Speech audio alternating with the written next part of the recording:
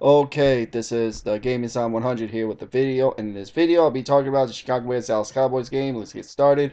The Bears ended up on the losing end against the Dallas Cowboys 41 to 28. The Bears was just very mediocre today. They didn't hardly do too good of a job. All their yardage came in garbage time, majority of it. Jay Cutler, he did throw an interception at the tail end of the game. But other than that, Jay Cutler looked pretty all right. He didn't get sacked. He was efficient in his throws. He threw a couple bombs downfield. Um, but overall, on the thing, Jay Cutler was 32 of 46, 341, two touchdowns and an interception. The Bears only ran the ball 15 times today. That is unacceptable. Jay Cutler had a touchdown run. Matt Forte had a touchdown run as well.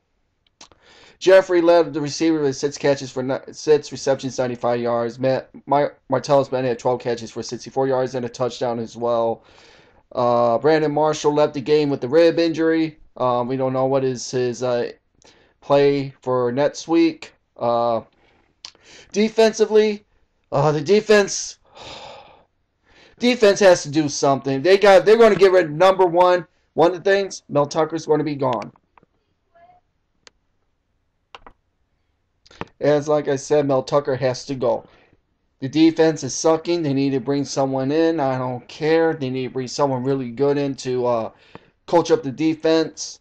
Uh, if the Bears going to get blown out, or if they're going to lose their next several games and they lose out, I have a feeling that Tressman is going to be gone. Phil Emery, he's going to be gone, and maybe they should do something with Ted Phillips to put in a football mind and as being the president of the team of the Bears. I know the McCaskies got to do something. George McCaskey has to do something with this. This is just unacceptable for the Bears defense to be the way that it is. Uh, the Cowboys overall, Romo was 21, 26, 205. He had 3 touchdowns. DeMarco Murray was huge for them, 32, 179 with a touchdown. DeMarco